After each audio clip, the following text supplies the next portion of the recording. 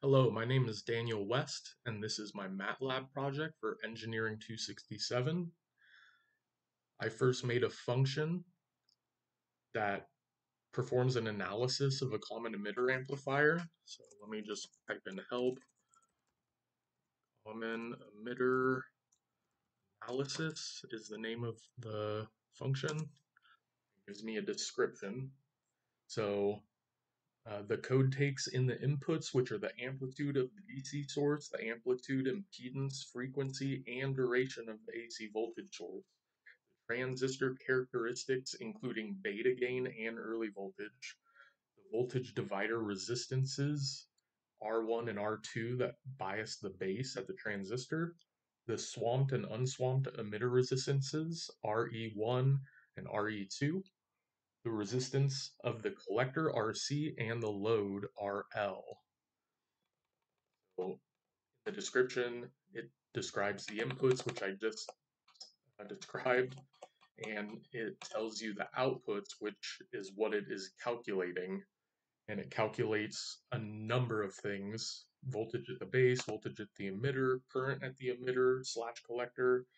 This assumes IC is equal to IE, voltage at the collector, voltage between the collector and the emitter, output resistance due to the early voltage, resistance of the base emitter junction, resistance of collector in parallel with load, input impedance at the base, total input impedance of the stage, output impedance, input signal, total gain, output signal, the optimum emitter resistance, maximum output swing or max peak to peak, current through the voltage divider, total current from the source, DC input power, AC power at the load, total power from the source, efficiency of the circuit, voltage at cutoff, saturation current, and those two create the DC load line, and then AC cutoff and AC saturation, which creates the AC load line. So this is the function. Just scroll through the formula. That's literally what I just showed you, but here's the formulas. I put comments so it was easy to follow. So, and then I created an app, and this is the code view of the app. So, right off the bat, calls the function, which these are all the outputs. Here's the function, and here's all the inputs.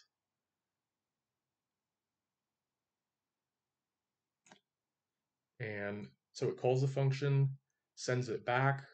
You have to, I had to change the name of the values that it was calling back to associate it with the field in the GUI. And then here in the app, I determine if it's a stiff voltage divider using if and else statement. And then from here, it plots the DC and AC load line and the input and output waveforms. So let's run this and see what it looks like. So it's preloaded. I put this picture here so it makes it a little more intuitive.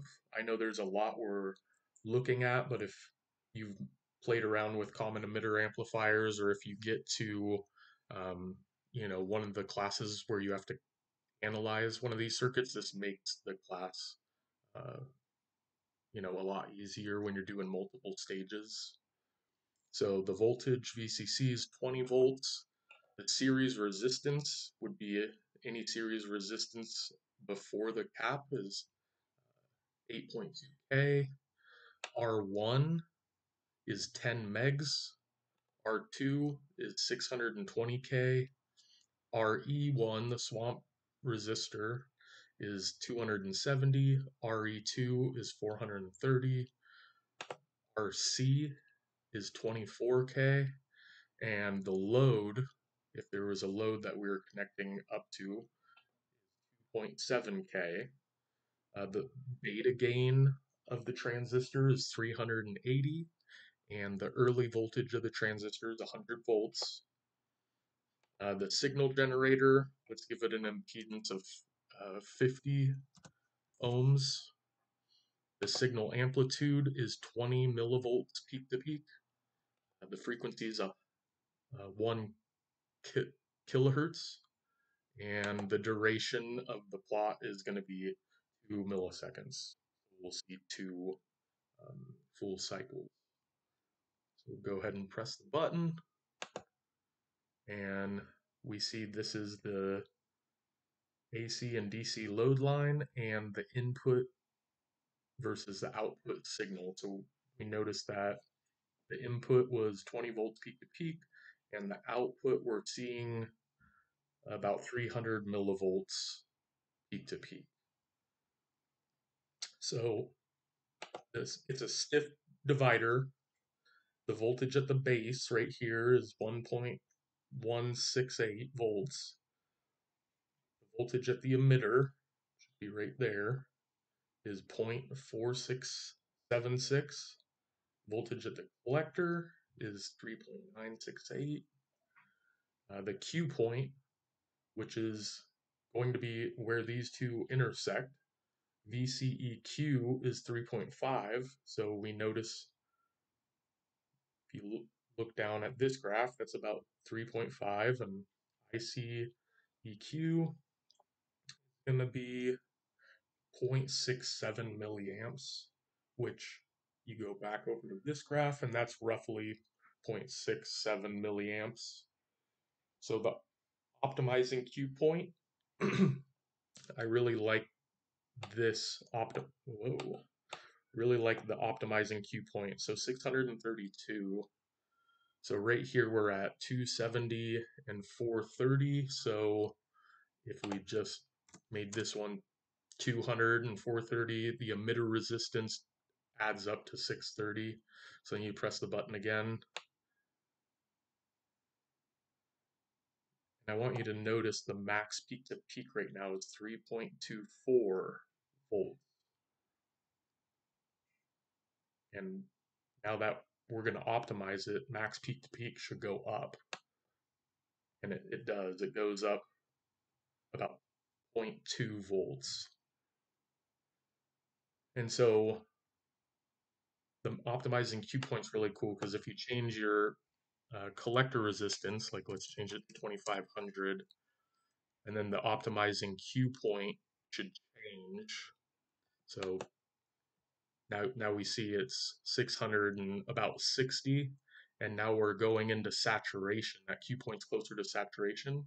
So 660, so let's get this closer to 660. Let's add 30 to the swamp resistor.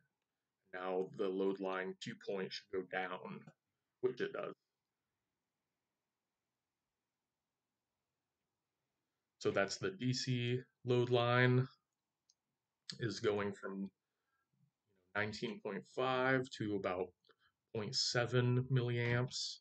The AC load line is going from 3.5 up to about 1.5 milliamps. And then it calculates the impedances. So Z in at the base, Z in at the stage, which is the whole stage. Little RC would just be RC in parallel with RL. And then Z out includes the early effect. So the base emitter resistance is dependent on the current. So it's the resistance of this diode. The total gain for the circuit's about 9. And we can see it's roughly about 9 because we're getting about 18.4 millivolts peak to peak. And then our output is 168.9 millivolts peak to peak.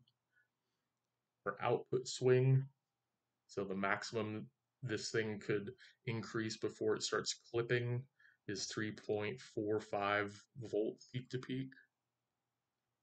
And then we do current drain, so I bias is the current going through the divider, and then IS is the total current at the source, and then we do the power and efficiency. So this circuit is roughly 3.9% efficient.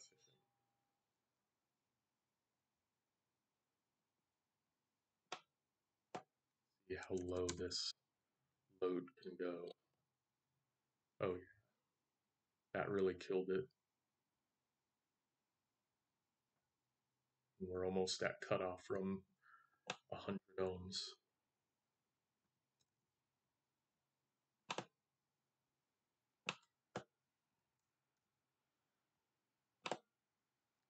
So it's really fun being able to, play around with the numbers and see how much gain you can get. So taking off the swamp resistor and our optimizing Q points about 600. So let's just increase this to 600.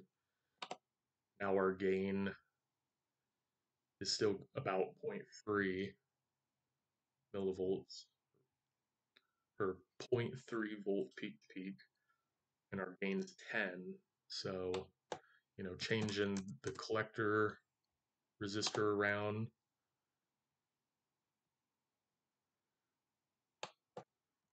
See if we can get more gain. Here we go, 220, but we're going way up into saturation, and we see uh, input is 20 millivolts peak to peak, and the output is about 6. So the plotting the input and output signal, I wasn't able to get it to clip, because the max output, it should clip at 1.66 volts peak to peak. So that might be another function for a later day, is to try to get this to clip on the output signal to be able to follow the max peak to peak output swing. Because in real life, you hook this up to a circuit and it's just gonna look almost like a square wave. But yeah, this is my project. Thank you. Have a good day.